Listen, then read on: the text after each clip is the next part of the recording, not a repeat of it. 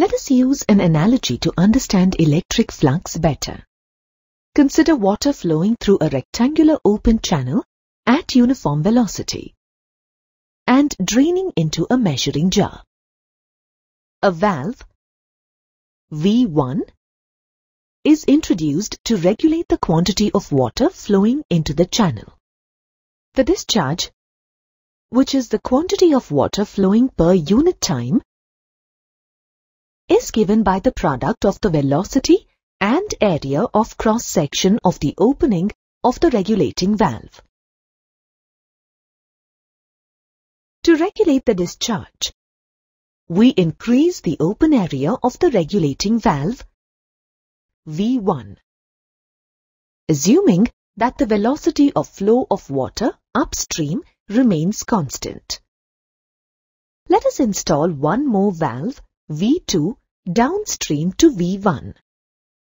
V2 is pivoted to the bottom of the channel. Valve V2 can swing about a horizontal axis, which is perpendicular to the direction of flow of water. This completes the apparatus. Now for the experiment. Keep the area of the opening in both the valves the same. That is, the bottom line of the closing plate in the two valves should be at the same height. Measure discharge Q1 for 5 minutes by collecting the water in the measuring jar. Keep this measuring jar away from the downstream flow. Now, lower the closing plate of V1 without changing the position of the plate in V2. Measure discharge Q2 again for 5 minutes. Q2 will be less than Q1 as the area of opening in V1 has decreased due to the lowering of the plate. Then, swing V2 until the bottom line of the plate just touches the top surface of the water in the downstream. Remove valve V1. Measure discharge Q3 again for 5 minutes. You will find that Q3 is equal to Q2. Why is Q3 equal to Q2 when the area of opening of the two valves is different? This is because the area of opening of V2 is more than that of V1. V1 is kept perpendicular to the direction of flow of water, whereas V2 is kept at an angle to the direction of flow of water. The projected area of opening of V2 taken on a plane, which is perpendicular to the direction of flow of water, is equal to the area of opening of V1 that is kept perpendicular to the direction of flow of water. What are the conclusions that we can draw from this experiment? Q is equal to V into A, where V is the velocity of water flow and A is the area through which water flows. In this equation, A should be perpendicular to the direction of flow of water.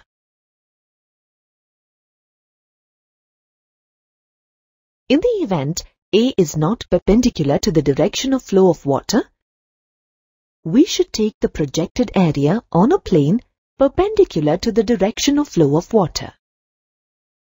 Then, the equation will be modified to Q is equal to V into A cos theta, where theta is the angle that the outward normal to the plane makes with the direction of flow of water. Here, V and A are vectors, and as Q represents the quantity of water, it is a scalar. Mathematically, we can write the equation as Q is equal to the dot product of V and A. Electric flux, phi, is analogous to Q of water. Like Q, phi is also a scalar quantity. However, unlike in Q, where there is flow of water nothing flows in electric flux. There are only imaginary electric lines of force that cut across the area. Uniform electric field E is analogous to the velocity of water V. Mathematically, we can write the equation as phi is equal to the dot product of E and A. We can now extend this equation to curved surfaces with electric field of different magnitudes and directions at different parts of a given surface.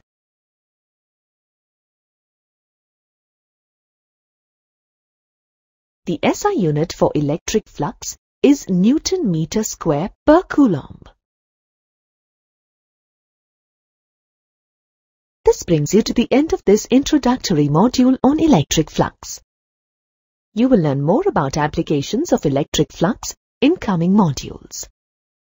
Consider a uniform electric field of strength E along the x-axis. Consider a rectangular surface of area A placed in the uniform electric field such that its axis makes an angle theta with the direction of the field. In other words, the area vector A, which is conventionally taken along the outward normal to the surface, makes an angle theta with the direction of the electric field. The electric flux passing normal to this area is then given as phi is equal to E dot A or phi is equal to EA cos theta. Now, consider a closed surface S placed in the uniform electric field of strength E. Consider three elements X, Y, and Z on the closed surface, having areas delta A1, delta A2, and delta A3 respectively. The electric flux through the element X is phi 1 equal to E dot dA1, and since the angle between the direction of the electric field strength E and dA1 is acute, the flux phi 1 through this surface is positive. For all such elements, the flux passes from the outside to inside. That is, they have an inwardly normal flux. Since theta is equal to 90 degrees for element Y, the electric flux for Y is equal to 0. For all such elements, the flux through the surface is 0. Similarly, since theta is obtuse for element Z, the flux through the element is negative. For all such elements, the flux through the surface passes from the inside to outside. That is, they have an outwardly normal flux. From these observations, we can say that the inwardly normal flux is negative and the outwardly normal flux is positive. Let us now consider a point charge plus Q placed at the center of a sphere of radius r. Let us now look at Gauss' law, which defines the relation between the net electric flux through a closed surface and the charge enclosed by that closed surface. This law is of fundamental importance in the calculation of electric field strengths. The closed surface is referred to as the Gaussian surface. The electric field lines of the point charge plus Q are outwardly normal to the charge and hence are outwardly normal to the sphere at all points on its surface. The magnitude of the electric field E at a distance r from the point charge is equal to 1 by 4 pi epsilon naught Q by r square. Let this be equation 1. So we see that for all points on the sphere of radius r, the magnitude of the electric field strength is the same, and it is directed away from the charge plus Q in an outwardly normal direction at each point. Therefore, we see that at each surface point, the electric field strength E is parallel to the area vector dA, which represents the area of an infinitesimally small element on the surface. Since E is parallel to vector dA, the electric flux d phi passing through this local element is equal to E dot dA is equal to E dA cos 0, and as cos 0 is equal to 1, d phi is equal to E dA. Let this be equation 2. To find the total electric flux phi through the Gaussian surface, we now integrate d phi. Therefore, phi is equal to integral d phi, and this is equal to integral E dA. The total electric flux can also be referred to as the net electric flux. Since E is constant in magnitude for all points on the Gaussian surface, we have integral E dA is equal to E into integral dA. We know that integral dA is equal to A, which is the area of the Gaussian surface considered. Now, phi is equal to EA. We know that for a spherical surface, which is the Gaussian surface in the present discussion, A is equal to 4 pi r square. Therefore, we have phi is equal to E into 4 pi r square. Let this be equation 3. Substituting equation 1 in equation 3 and simplifying, we get the net flux phi is equal to Q by epsilon naught. Let this be equation 4. We see that the net flux phi is proportional to the charge Q enclosed by the Gaussian surface, or we can say that the net flux is proportional to the charge inside the Gaussian surface.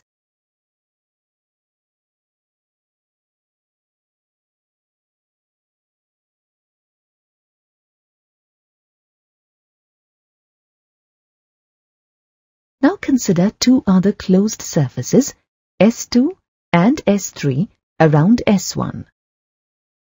We see that since S2 and S3 are closed surfaces, they can also be referred to as Gaussian surfaces. But it is important to note that the surfaces S2 and S3 are of arbitrary shape. We have seen that the net electric flux, phi, through S1 is equal to Q by epsilon naught. By definition, electric flux is the number of electric field lines passing normal to a given area. Here, we observe that the number of electric field lines that pass through S1 also pass through S2 and S3, normal to their surfaces. Hence, the net flux through S2 and S3 is equal to net flux through S1. That is, phi is equal to Q by epsilon naught. Here, we observe that the net electric flux phi through any closed surface is independent of the shape of the closed surface. Hence, we conclude that a Gaussian surface can be of any arbitrary shape. Thus, Gauss' law states that the electric flux through any closed surface is proportional to the enclosed electric charge. That is, phi is equal to Qin by epsilon naught, where Qin is the charge enclosed by the Gaussian surface. Let this be equation 5. Now consider a point charge Q placed outside a closed surface. Here, we see that the number of field lines entering the closed area is equal to the number of field lines leaving it. Therefore, the net electric flux through the closed surface is 0, and it is of importance to note that the Gaussian surface, which is the closed surface, was not enclosing the point charge. In other words, the net flux through a closed surface not enclosing any charge is 0. Let us consider a cube of side L placed in a uniform electric field of strength E, directed along the x-axis. As the cube is a closed area and the number of field lines entering the cube is equal to the number of field lines leaving it from any of its surfaces, the net flux through the cube is 0. Now let's prove the same. For any surface of the cube of area A, which is normal to the electric field of strength E, the electric flux phi passing through it is equal to EA. Now we see that the electric flux phi1 through face 1 is equal to minus EA, since it has inward flux. And through phase 2, it is phi2, which is equal to plus EA, since the flux is outwardly normal to it. The flux through the phases 3, 4, 5, and 6, that is, phi3, phi4, phi5, and phi6, respectively is equal to 0, since the area vector A is perpendicular to the direction of the electric field with respect to these phases. Therefore, the net electric flux through the cube is minus EA plus EA, which is again equal to 0.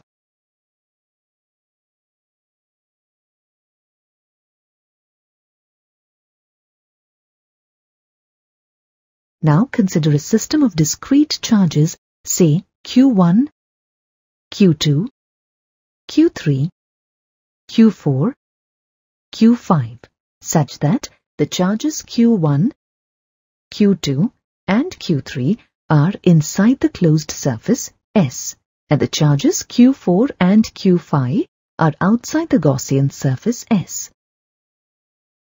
The resultant electric field strength E at any point will be equal to E1 plus E2 plus E3 plus E4 plus E5. The net flux of the resultant electric field strength E through the Gaussian surface is phi is equal to integral E dot dA, which is equal to integral E1 dot dA plus integral E2 dot dA plus integral E3 dot dA plus integral E4 dot dA plus integral E5 dot dA. Since charges Q4 and Q5 are outside the Gaussian surface, net flux due to these two charges is 0. Hence, the net flux on the surface is due to the three charges inside the Gaussian surface. That is, phi is equal to integral E1 dot dA plus integral E2 dot dA plus integral E3 dot dA. Therefore, phi is now equal to Q1 by epsilon naught plus Q2 by epsilon naught plus Q3 by epsilon naught. Or we can say that net flux through the Gaussian surface is equal to Q1 plus Q2 plus Q3 by epsilon naught. Let the total charge enclosed within the Gaussian surface be Qn, the subscript in referring to inside of the closed surface. Here, Qn is equal to Q1 plus Q2 plus Q3. Now the above equation for net flux can be written as phi is equal to integral E dot dA is equal to Qn by epsilon naught. Let this be equation 6. It is important to note that the electric field strength appearing in equation 6 is the net electric field strength E due to all charges present within the Gaussian surface and also outside the Gaussian surface. But the charge Qn appearing in the above equation is the charge within the Gaussian surface. In principle, Gauss law is used to calculate the electric field strength E due to a system of discrete charges or even a continuous charge distribution. From the above observations, we can look at some important points regarding Gauss law. Gauss law is applicable to any closed surface of any arbitrary shape. In the mathematical form of the Gauss law, we see that Qin is the sum of all the charges enclosed within the Gaussian surface, irrespective of their positions within the surface. The electric field strength appearing in the relation integral E dot dA is the net electric field strength E due to all charges present within the Gaussian surface and also outside the Gaussian surface. However, the charge Qin appearing in the above relation is the charge within the Gaussian surface. While choosing a Gaussian surface for a system of discrete charges, the Gaussian surface chosen should not pass through the system of the charges since the electric field is not well defined at the location of the charges, as it grows boundlessly as we move closer to the charge. However, in case of a continuous charge distribution, the Gaussian surface can be taken passing through the charge distribution. Symmetry is crucial to the application of Gauss law, since it makes the calculation of the electric field easier. Gauss law can be chosen to evaluate the electric field due to charge distributions that have spherical, cylindrical, or planar symmetry. Since Gauss law is based on the inverse square dependence on the distance contained in the Coulomb's law, any violation of the Gauss law indicates a departure from the Coulomb's law. In order to calculate the electric field due to a discrete charge distribution, we can apply the relation of the superposition principle. According to this principle, the net electric field strength E at any point in the field of the charge distribution is equal to the vectorial sum of the electric fields due to the individual charges at that point.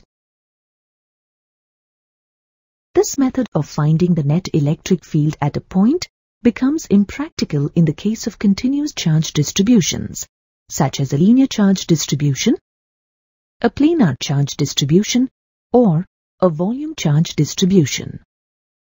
In this module, we discuss about a linear charge distribution. Let us now consider an infinitely long straight wire carrying a uniformly distributed positive charge. Its linear charge density, lambda, is the charge per unit length of the wire.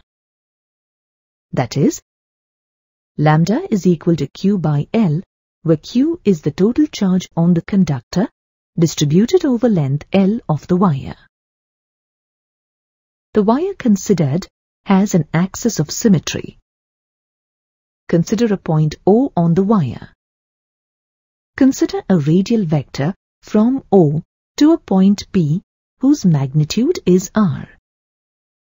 This radial vector is normal to the length of the wire. If we rotate the radial vector about the point O, we get a circle. Several points on the circumference of the circle obtained are equidistant from O. Hence, the electric field due to the charge on the element of the wire at O is equal in magnitude at all the points on the circumference. The direction of the field at any point on the circle is always radially outward. The fact that the electric field strength at any point is directed radially outward can be understood by considering two small elements of the wire at equal distances from O on either sides of it, as shown. Let the element at the point above O be A, and the element at the point below O be B. Then, the field at P due to the element at A, EA, acts along AP. Similarly, the electric field at P due to the element at B EB acts along BP. As the two elements A and B are equidistant from O, they are also equidistant from P. Thus, the magnitudes of the electric field strengths due to A and B at P are equal.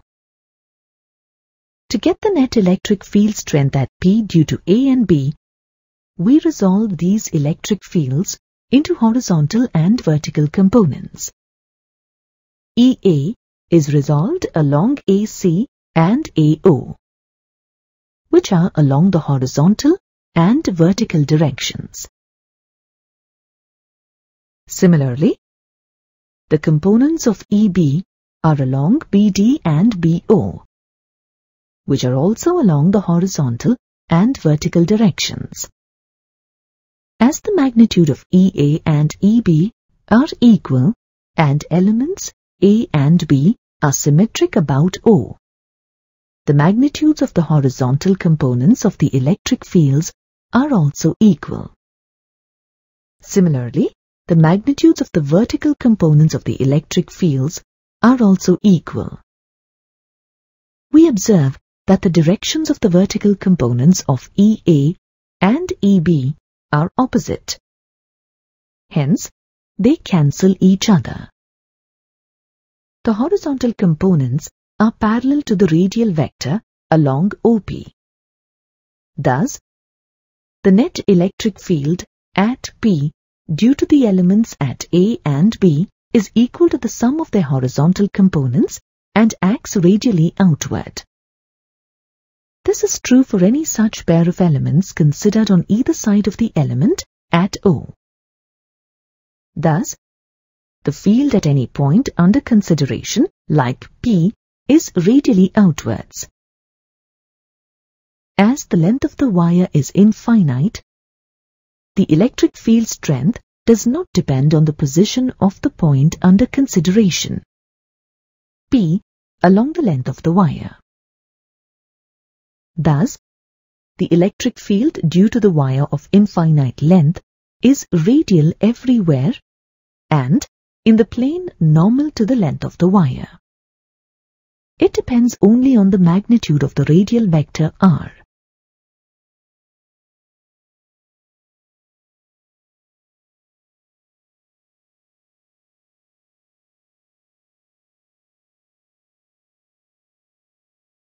Now let us calculate the electric field strength due to the charged wire at a point which is radially at a distance r from the wire. In order to calculate the electric field strength due to the wire, let us consider a Gaussian cylinder of radius r around the wire. Let the length of the Gaussian cylinder be L. According to Gauss' law, net flux phi through a Gaussian surface is equal to Qin by epsilon naught, where Qin is the charge enclosed within the Gaussian surface. Let this be equation 1. We know that phi is equal to integral E dot dA, where E is the electric field strength. At all points on the Gaussian cylinder, the electric field strength E is perpendicular to the curved surface of the cylinder. Since the electric field due to the charged wire points away from the positively charged wire as discussed earlier. If we calculate the net flux phi through the Gaussian surface, the net flux through the surface will be the sum of electric flux phi 1, phi 2 and phi 3 through the surfaces 1, 2 and 3 respectively, as shown. Surfaces marked 1 and 2 are the circular surfaces of the Gaussian cylinder, and the surface marked 3 is the curved surface of the cylinder. Let us now calculate the electric flux through surface 1, which is the flat surface of the cylinder. We know that the electric flux phi 1 is equal to E dot A, where E is the electric field and A is the area vector. This is equal to EA cos theta, where theta is the angle between the directions of electric field and the area vector. The electric field is perpendicular to this surface. Hence, in this case, theta is 90 degrees and cos 90 degrees is equal to 0. Hence, flux phi 1 through this surface is 0. Similarly, we see that the electric field is also perpendicular to surface 2, and hence flux phi 2 through this surface is also 0.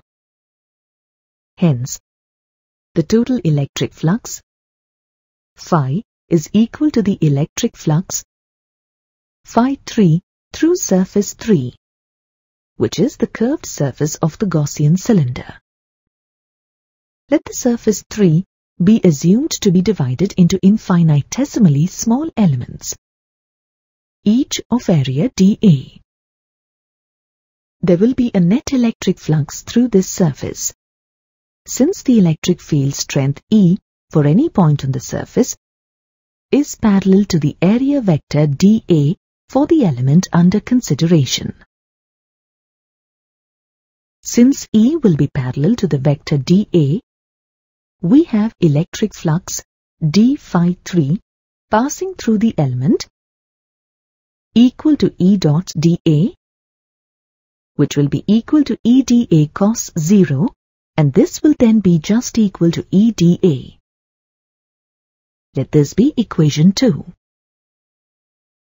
To find the total electric flux phi through the Gaussian surface 3, we now integrate d phi 3. Therefore, phi is equal to integral d phi 3, and this is equal to integral E dA. Since all points on the Gaussian surface 3 are equidistant from the charged wire, the magnitude of electric field strength E for any point on the Gaussian surface is a constant. Therefore, we can write phi is equal to E into integral dA. We know that integral dA is equal to A, which is the area of the Gaussian surface considered.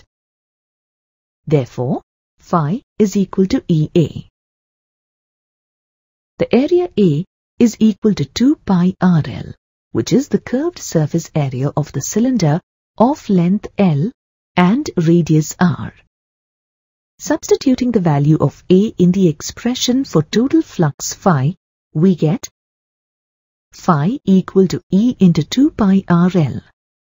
Let this be equation 3. From equations 1 and 3, we see that E 2 pi RL will be equal to Q by epsilon naught. Let this be equation 4. Here, Q is equal to the product of the linear charge density, lambda, and the length of the Gaussian cylinder, L. Substituting the value of Q in equation 4 and simplifying, we get E equal to lambda by 2 pi R epsilon naught. Let this be equation 5. Vectorially, E is expressed as lambda by 2 pi epsilon naught into n cap, where n cap is the radial unit vector in the plane normal to the wire. Vector n cap will point away from the wire if lambda is positive, and it will point towards the wire if lambda is negative. From expression 5, we see that the electric field strength E, due to an infinite long straight wire, is independent of the L value. Therefore, the field strength is constant in both magnitude and in direction, thus representing a uniform electric field. Let us consider a thin spherical shell S of radius r. Let the thin spherical shell be uniformly charged with a positive charge Q. the surface charge density, sigma, is the charge per unit area of the surface, and hence sigma is equal to Q by A, where Q is the charge on the spherical shell and A is the area of the sphere. This can be rearranged as Q is equal to sigma A or Q is equal to sigma into 4 pi r square, since the surface area A of the spherical shell is 4 pi r square. Let this be equation 1. The electric field due to the uniformly charged thin spherical shell has a spherical symmetry, that is, every point on the surface of the shell is at the same radial distance from the center of the shell. The electric field strength at any point is equal in magnitude and is directed radially outward, that is, along the radius vector joining the point to the center of the spherical shell. Now let us apply Gauss' law to derive an expression for the electric field strength at a point P1 outside the spherical shell and at a distance x from the shell. For this, let us imagine a sphere S1 of radius x around the charged thin spherical shell. Here, x is greater than r. This imaginary sphere S1 of radius x is a closed surface and it has area A1 equal to 4 pi x square. The imaginary sphere is the Gaussian surface.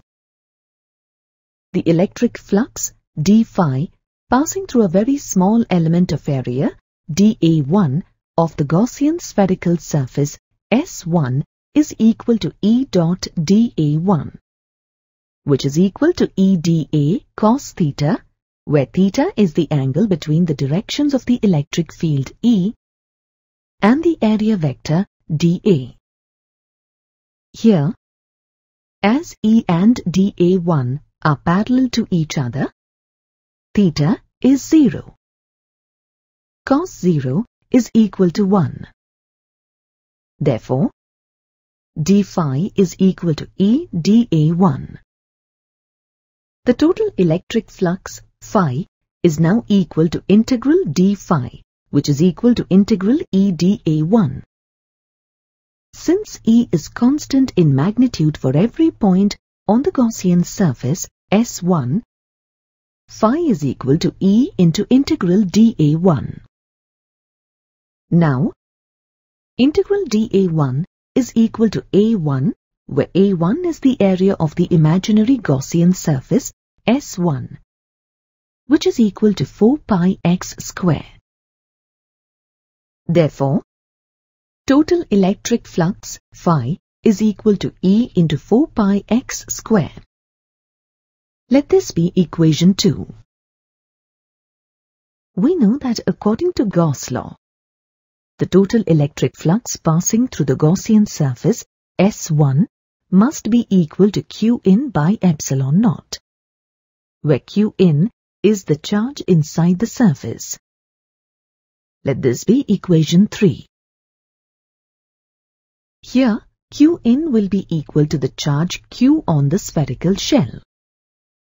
From equations 2 and 3, we see that E into 4 pi x square is equal to Qin by epsilon naught. Substituting Q for Qin and simplifying this expression, we get the magnitude of the electric field E is equal to 1 by 4 pi epsilon naught Q by x square. Let this be equation 4. Equation 4 gives the electric field strength due to the uniformly charged thin spherical shell at the point P1, which is at a distance x from the spherical shell. By substituting equation 1 in equation 4, we can express the electric field strength E in terms of the surface charge density, sigma, as shown in equation 5. The electric field strength E can be expressed in vector form as E is equal to 1 by 4 pi epsilon naught q by x square into x cap, where x cap is the unit vector along the radius vector and directed away from the charged spherical shell. If the charge q is greater than 0, the electric field is directed outward from the center of the shell, which implies it is positive. On the other hand, if the charge is less than 0, the electric field is directed inwards, which implies that it is negative. Thus, for any point P1, which is considered outside the uniformly charged shell, the electric field due to the shell is as if the entire charge on the shell is concentrated at its center. Now, consider another point P2 inside the charged spherical shell, which is at a distance b from the center of the shell.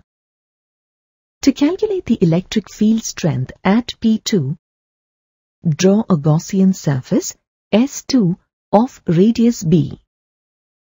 Since the Gaussian surface S2 does not enclose any charge, Q in is equal to 0 for the given surface. Hence, net flux phi through this surface is 0. According to Gauss law, the integral E dot dA is equal to Q in by epsilon naught.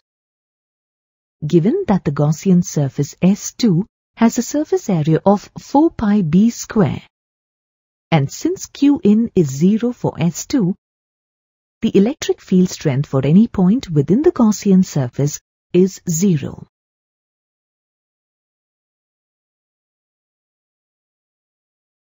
Thus, for all distances d from the center of the spherical shell, which are greater than its radius r, the magnitude of the electric field strength E due to the uniformly charged thin spherical shell is given by E, which is equal to 1 by 4 pi epsilon naught q by d square. For all distances d from the center of the spherical shell, which are less than its radius r, the magnitude of the electric field strength E due to the uniformly charged thin spherical shell is 0. An electric dipole comprises of a positive charge and a negative charge separated by a finite distance. Consider a dipole with a positive charge plus q placed at A and a negative charge minus q placed at B at a distance of 2a. This distance between the charges is referred as the length of the dipole. For an electric dipole, the midpoint O of the line joining the dipole is called the center of the dipole, and the straight line passing through the charges and also through the center is called the axis of the dipole. Assume that the dipole is placed such that the center O of the dipole coincides with the origin and the axis of the dipole coincides with the x-axis of the Cartesian coordinate system. The charge minus q is placed along the positive x-axis, and the charge plus q is placed along the negative x-axis.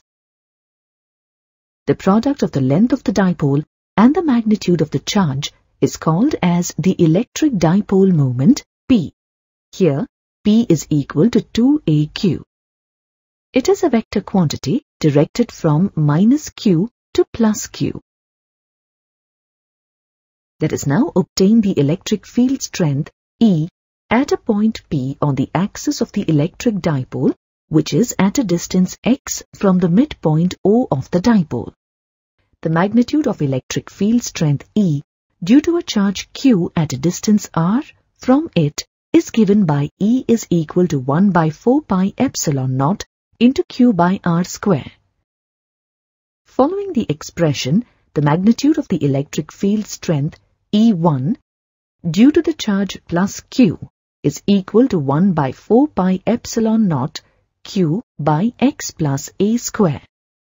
Let this be equation 1.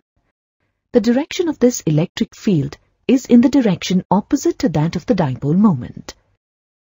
Similarly, the magnitude of the electric field strength E2 due to the charge minus q is equal to 1 by 4 pi epsilon naught q by x minus a square. Let this be equation 2.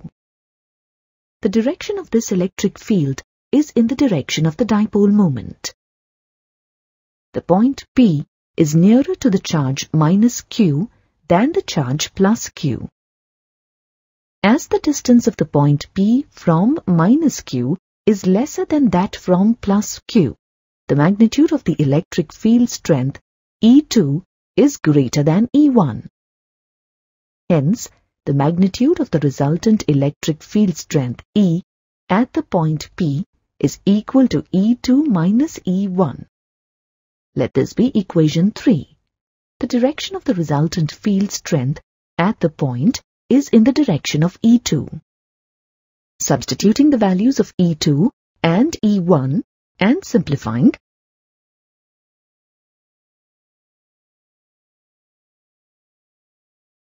we get the expression for the electric field strength E is equal to 1 by 4 pi epsilon naught or AQX by x square minus a square whole square.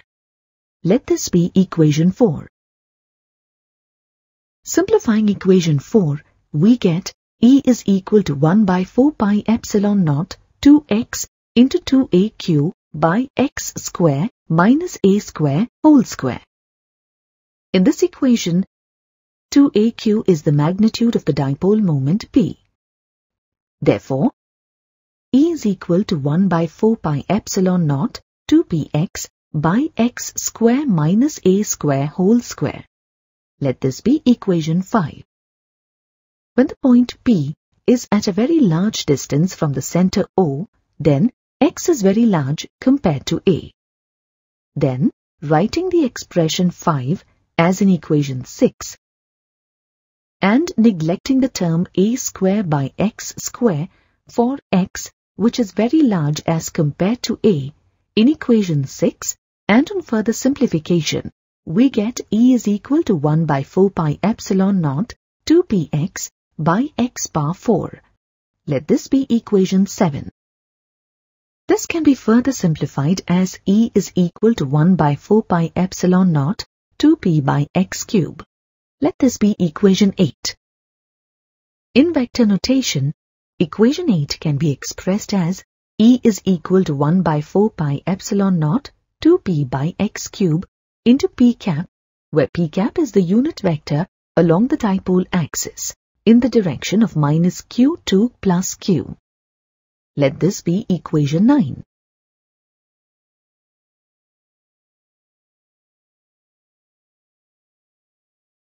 Let us now obtain an expression for the electric field strength at a point S on the equatorial plane of the electric dipole.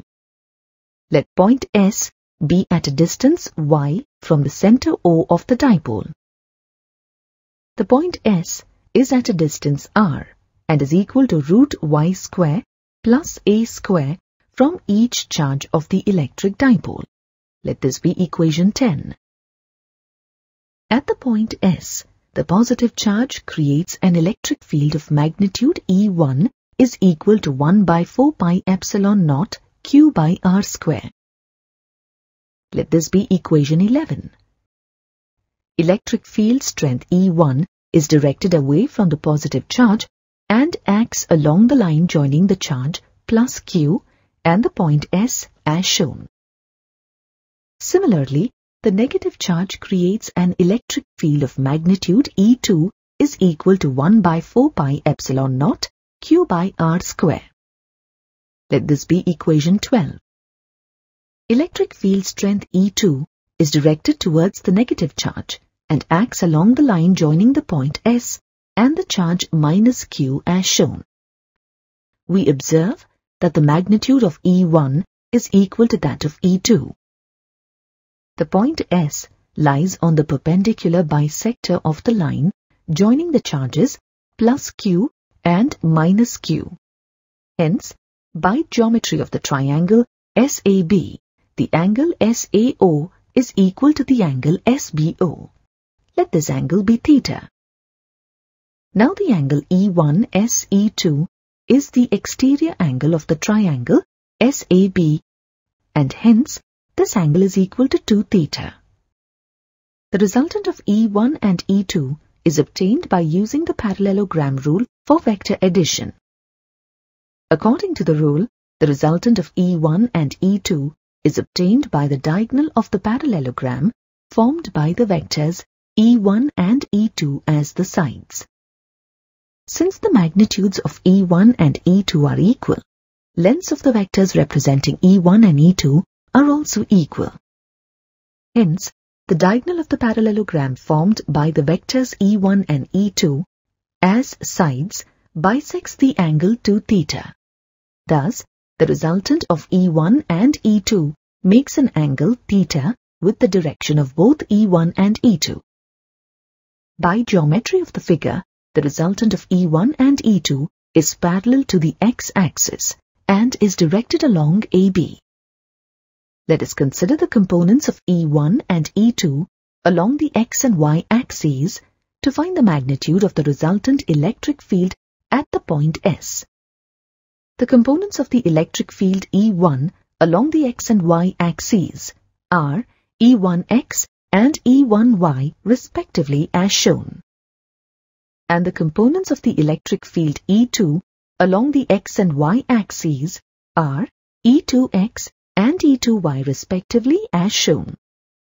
Since the electric field strengths E1 and E2 are equal in magnitude, the components E1x and E2x will be equal. Similarly, E1y and E2y are also equal. We also observe that the components E1y and E2y are oppositely directed and hence they cancel each other. Therefore, at the point S, the resultant electric field strength E is equal to E1x plus E2x. Let this be equation 13. As the angle between E1 and x-axis is theta, the component E1x is equal to E1 cos theta. Substituting the magnitude of E1, we get E1x is equal to 1 by 4 pi epsilon naught into q cos theta by r square. Let this be equation 14. Similarly, the angle between E2 and x-axis is theta, and hence E2x is equal to E2 cos theta, which is equal to 1 by 4 pi epsilon naught into q cos theta by r square. Let this be equation 15. Substituting equations 14 and 15 in equation 13 and simplifying, we get the magnitude of the electric field at the point S. E is equal to 1 by 4 pi epsilon naught into 2q cos theta by y square plus a square. Let this be equation 16. From trigonometry of either of the triangles SAO or SBO, we get cos theta is equal to a by r. Substituting the value of r, we get cos theta equal to a by square root of y square plus a square. Let this be equation 17. Substituting equation 17 in equation 16 and simplifying, we get the equation for the magnitude of the resultant electric field strength E at point S. Since the dipole moment P is equal to 2aq, we get E is equal to 1 by 4 pi epsilon naught into P by y square plus a square whole power 3 by 2. Let this be equation 18.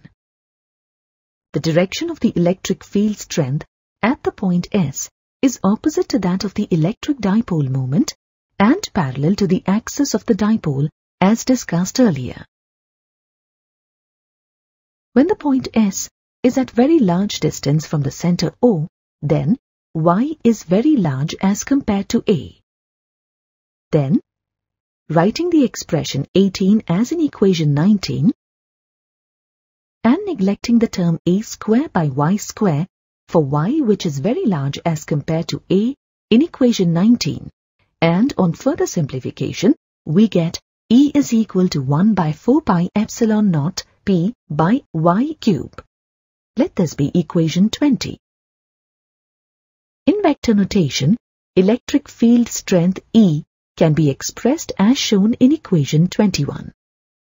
The minus sign is used since the electric field strength E is opposite to the direction of the unit vector P cap. For a given dipole, the magnitude of the dipole moment P is constant. From the expression of the dipole moment, we get charge Q is equal to P by 2A. Hence, as the length of dipole 2A tends to 0, the magnitude of the charge Q tends to infinity, so that the dipole moment P is equal to 2AQ becomes finite.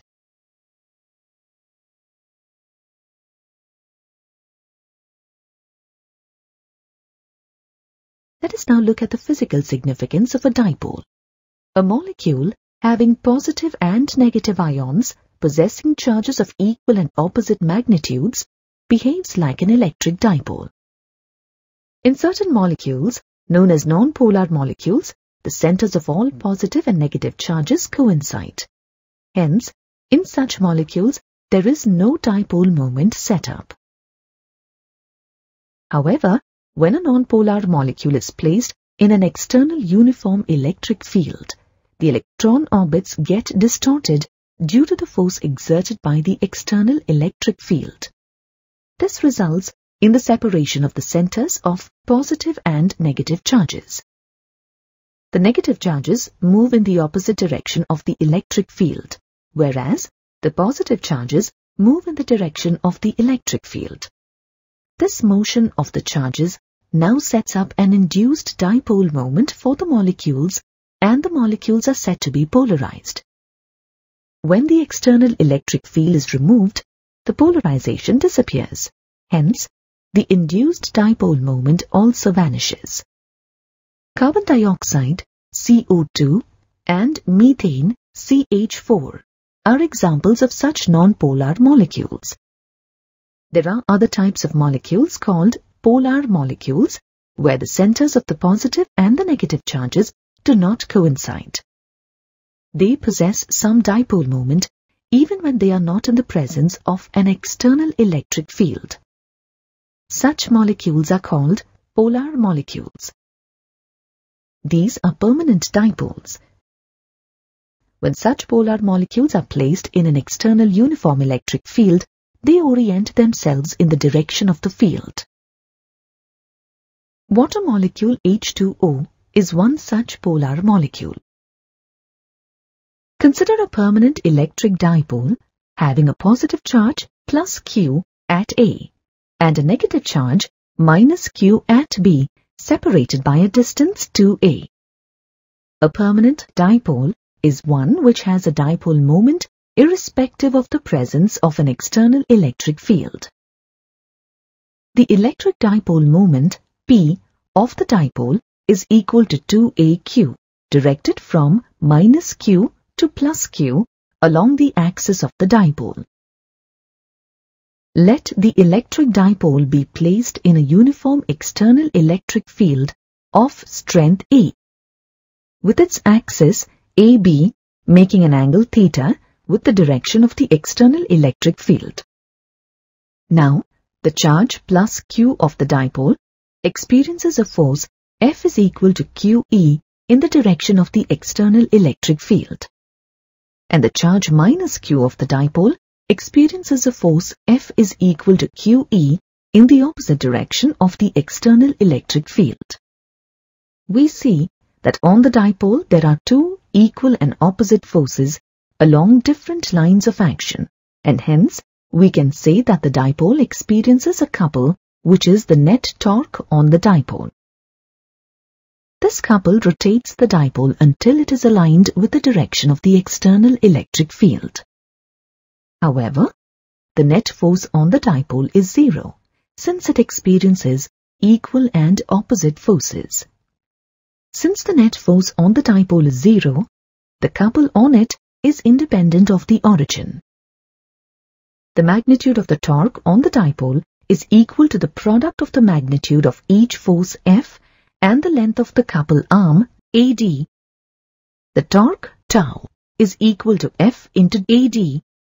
Hence, tau is equal to QE into AD. In the triangle ADB, sin theta is equal to AD by AB. Since AB is equal to 2A, we have sin theta is equal to AD by 2A. Therefore, AD is equal to 2A sin theta. Substituting the value of AD in the expression for torque, tau, we get tau is equal to QE into 2A sin theta. Or, tau is equal to 2A QE sin theta. But, the dipole moment P is equal to 2AQ. Therefore, we have torque tau is equal to PE sin theta. This is the expression for a torque experienced by a dipole when placed in a uniform external electric field. Since PE sin theta is equal to P cross E, we have torque tau is equal to P cross E. If the angle theta is equal to 90 degrees, sin theta becomes 1, and hence the torque on the dipole reaches its maximum. Tau max is equal to PE. Hence, we see clearly that the torque on the dipole is maximum when the dipole is held perpendicular to the direction of the external electric field. When the dipole is placed such that its axis AB is parallel to the external electric field, then the angle theta is equal to 0 and sin theta is 0, and hence the torque on the dipole is equal to 0. When the dipole is placed such that its axis AB is anti-parallel to the external electric field, then the angle theta is equal to 180 degrees and sin theta is 0, and hence in this position also the torque on the dipole is equal to 0. From this discussion, we see that the expression tau is equal to PE sin theta will be valid only when the dipole is in a uniform external electric field.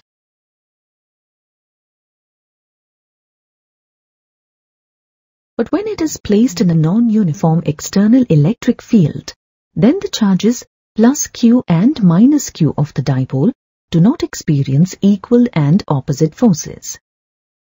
Each experiences a force of unequal magnitude, say F1 on plus Q and F2 on minus Q, in different directions depending on the direction of the electric field strength at their respective locations. Hence, there is a net force on the dipole. In an external electric field of increasing magnitude, if the dipole is placed such that the dipole moment is in direction of the increasing field, then the net force on the dipole will be in the direction of the increasing field.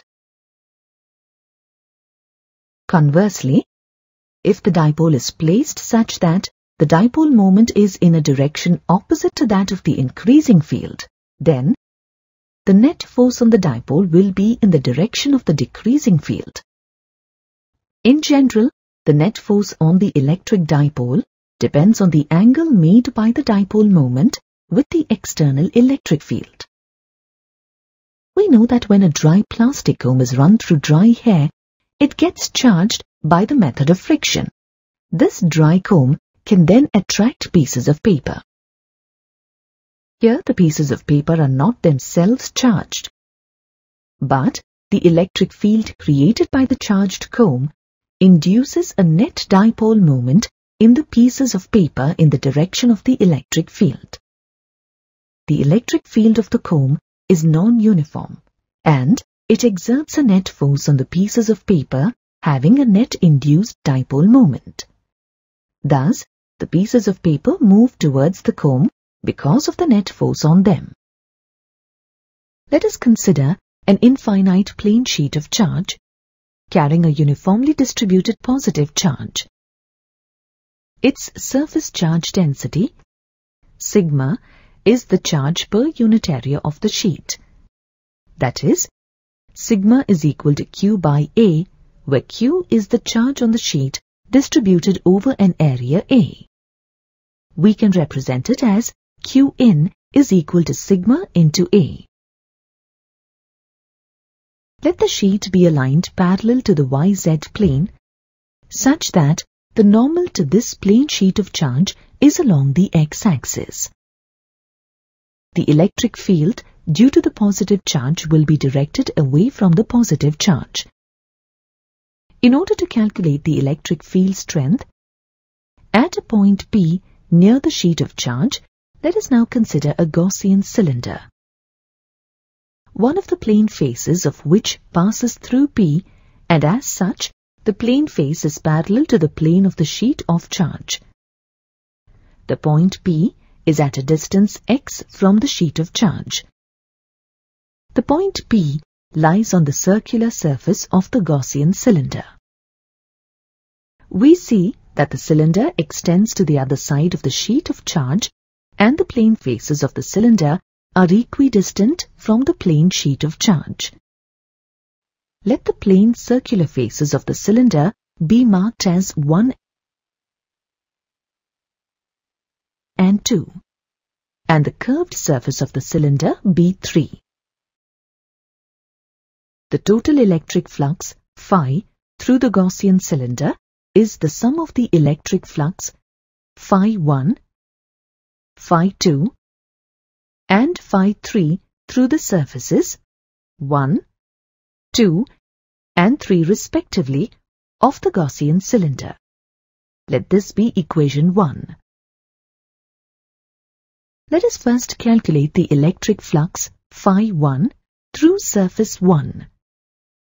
According to Gauss law, we can write phi 1 equal to integral d phi 1. Here, d phi 1 is the electric flux through a small element of area dA on surface 1. d phi 1 is equal to E dot dA, where E is the electric field strength at the local element considered, and dA is the area vector with respect to the local element considered. Since E and dA are parallel to each other, E dot dA is equal to E dA cos 0, which is equal to E dA. Let this be equation 2. It is important to note that E is constant in magnitude for all points on S1. Now, phi 1 is equal to integral E dA. Since E is a constant, it is taken out of the integral. Then, phi 1 is equal to E into integral dA. Integral dA is equal to A, where A is the area of S1. Therefore, we get phi 1 is equal to EA. Since surface 2 is equivalent in all aspects to surface 1, the electric flux through surface 2, phi 2, is also equal to EA. Now consider surface 3, which is the curved surface of the Gaussian cylinder. At every point on the Gaussian cylinder, the electric field strength E and the outward normal to the surface, which represents the area vector, are perpendicular to each other. As the angle between the area vector and the direction of the electric field is 90 degrees, and as cos 90 degrees is 0, we have the flux phi 3 is equal to EdA cos 90, which is equal to 0. Hence, no flux passes through this surface. Thus, the flux phi 3 through this surface is 0. Substituting the values of phi 1, phi 2, phi 3 in the expression for total flux phi, we get phi equal to 2EA. Let this be equation 3. According to Gauss law, phi is equal to Q in by epsilon naught. Substituting the value of Q in, we get phi is equal to sigma A by epsilon naught. Let this be equation 4. From the equations 3 and 4, we get 2EA equal to sigma A by epsilon naught. Simplifying this expression, we get E equal to sigma by 2 epsilon naught. Let this be equation 5. The expression for the electric field due to the infinite plane sheet of charge shows that the electric field strength due to it is independent of x. Vectorially, E is equal to sigma by 2 epsilon naught into n cap, where n cap is the unit vector perpendicular to the plane and passing away from it. If sigma is negative, then n cap will point towards the sheet of charge, and if sigma is positive, then n cap will point away from the sheet of charge. Thus, for an infinite large planar sheet of charge, the expression for E, as given by equation 5, is approximately true in the middle regions of the planar sheet, away from the ends.